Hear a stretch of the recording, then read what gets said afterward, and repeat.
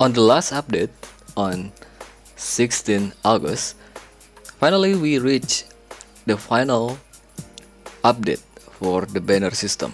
Yeah, this time what we get, it is actually pretty good for the character and also the weapon. Well, if you see right now, it will guarantee not by the star for the weapon, but by the rarity. It is UR. Yeah, which means it is the best one, right? Now from the character, what we will get, it is not just the SR or the random UR, but it will be a 5-star character. But this one, it is explained right here, right? We could get the feature character if there is, but we also will get a random 5-star from here. Yeah, so it is about the soft pity and hard pity. Well, maybe it is hard to explain to the beginner. Right, now let's talk about this.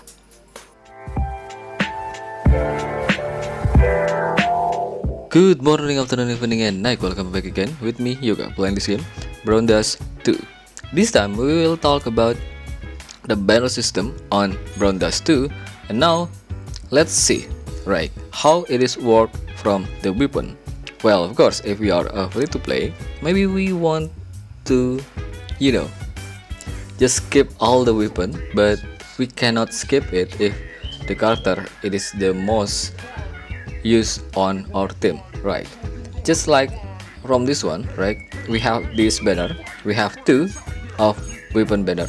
Now let's see how the PT works on this one. Now let's do the free draw at here. That should be increase the banner PT to the 7, right? Because we don't get the UR, then it will increase to the 7. Now let's see from the other banner. Yeah, this one, it is also a weapon banner, but it also increase the PT or the hard PT right here. Yeah, why? Well, because actually the 2 banner of this, right, it have a different feature weapon, but they share the PT. Now let's see about the character. Well, over here what we see, it is have 2 different character, right, as a feature character. Now let's see from this one. We are starting from the 15 on this banner. Now let's do the summon, just like that. And now let's see if they are also sharing the PT. Okay, so this one, it's already increased by 16, right? Now let's see on another one. Yes, of course, it is also increased to the 16. So the point is, whenever we aim to get a specific character that we want to get, just make sure you do the, okay, let's say a free summon, right? Just like what we do, we only do the free summon. Make sure the weapon that you want, that you really want, as a guarantee at the end of your free summon. For example, right here, Angelica, if let's say I don't want to get her, right, so I will do first add her banner with a hope I don't get the character, because, well, we don't reach the hard PT, and we continue to another banner, right, with the another free draw, free summon. Now let's do this because we can do 2 times. It is a even, just like that. Now we are end it with the character that we want, because the PT, it is almost reach the higher or the possible height we can get by the free draw. And also what I believe that means, right, that means this kind of PT system or the hard PT, it will carry on to the next up banner. let's say after this, right, after all of this banner it is gone, they will launch another character. Well, on this case we will have the Sylvia, another version of the pool party, I believe. After we get that banner or that banner dropping to the game, right, that banner will carry the heart pity right here.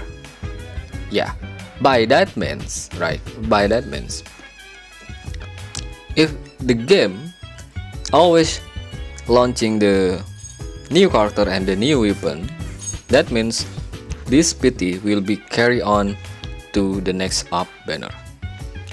So what I want to say it right here, let's say our favorite character or what we want to do the summon, it is just a Sylvia, then just do the free summon at here and wait for Sylvia banner. On the Sylvia banner, right, we at least have a currency enough to do the heart pity over here by the currency. Let's say we are really that unlucky, right? Now the thing is, if we get lucky, right, if we get lucky before the banner it is dropping, well, what will happen then? For the character and the weapon banner, it will reset to 0. Yeah, for the heart pity, the 100 pity, it will reset to the 0. Well, it is already happens to me. Well, if we want to see over here, we see Justia, right? I get her weapon from that banner with the pity, not even reach 100 pity, but I already get the weapon from that banner. Then what happens is that heart pity reset to 0 because I get the weapon, right? And I get another lucky with the costume, right? Then I get Justia full party version, another one for free from the free draw. It is becomes +1 right here. Then what happens? Well, the same as the weapon, the banner getting reset to the 0, and I am starting right now. It is already 20.